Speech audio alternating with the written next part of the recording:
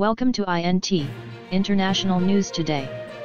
Ukrainian President Volodymyr Zelensky told the World Bank and the IMF on Thursday that his country has already suffered more than $500 billion worth of damage and needs billions in aid every month just to stay afloat. Kiev authorities estimate the country's GDP is down anywhere between 30 to 50%.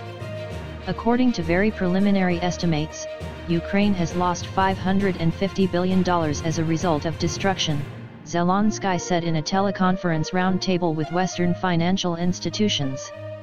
Ukraine needed at least $7 billion per month to rebuild its economy, he added. This is the same figure Zelensky cited to EU Commission President Ursula von der Leyen last week, though at the time he claimed it was just to enable his government to pay out salaries and pensions. With your support, we will quickly rebuild our nation, which means new business opportunities from various countries, he told his audience. Ukrainian Prime Minister Denis Shmyhal, who is visiting Washington, chimed in to say that Ukraine's GDP could see a 30 to 50% drop from the conflict.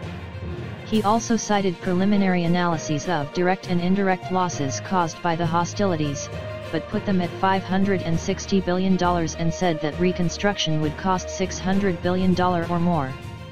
Earlier in the day, U.S. President Joe Biden pledged another $500 million in direct financial aid to Kiev, bringing the total up to $1 billion since February, in addition to $800 million more in weapons, ammunition, and equipment.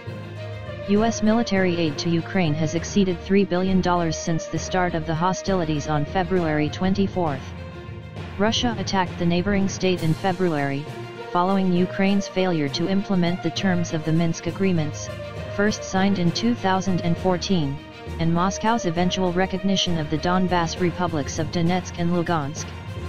The German and French brokered protocols were designed to give the breakaway regions special status within the Ukrainian state. The Kremlin has since demanded that Ukraine officially declare itself a neutral country that will never join the US-led NATO military bloc. Kiev insists the Russian offensive was completely unprovoked and has denied claims it was planning to retake the two republics by force. Thank you for watching and please subscribe to our channel.